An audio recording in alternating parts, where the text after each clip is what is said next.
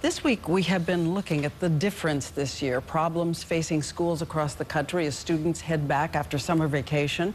And we've been struck by the number of districts cutting back on supplies and forcing parents to pick up the slack. Here's Lindsay Davis. Pencils, check. Notebook, check. Toilet paper? Buying back-to-school basics just got very basic. Did you say that toilet paper is on your list? Yes, you have toilet paper, you have napkins. With state budgets shrinking, many schools are asking parents to buy a lot more than glue sticks to hold it all together. On this year's checklist, Dixie cups and paper plates in Joshua, Texas, mops and plastic utensils in Seattle, and first graders in Moody, Alabama have to bring in garbage bags. To expect all the parents to spend that kind of money, it's asking for a lot.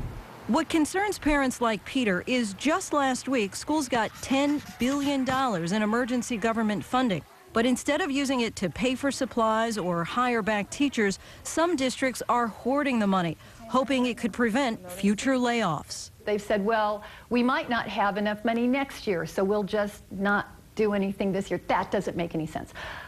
A kid only has 1 year to be a first grader. We did some homework of our own. The average family spends $96 on required school supplies, nearly 10% more than last year.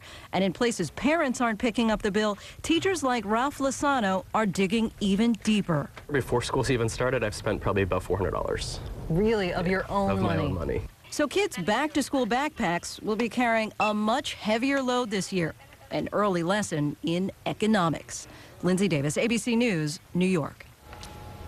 And when we